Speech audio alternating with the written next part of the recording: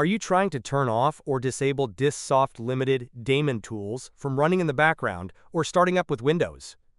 In this quick and easy tutorial, I'll show you how to completely stop it from launching automatically or running in the background on your PC. Whether you want to fix performance issues, uninstall it, or just disable it, this guide covers all methods. Let's get started.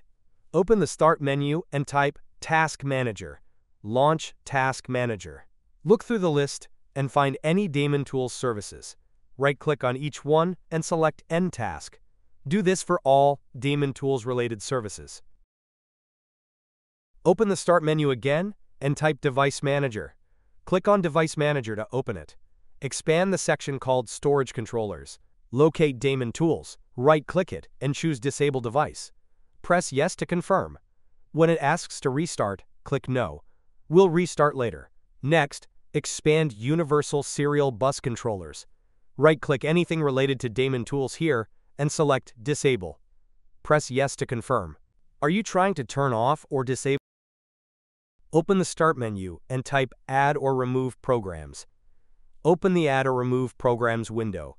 Scroll through the list and find DAEMON Tools. Click on the three dots next to it and choose Uninstall. Press Uninstall again and then click Yes.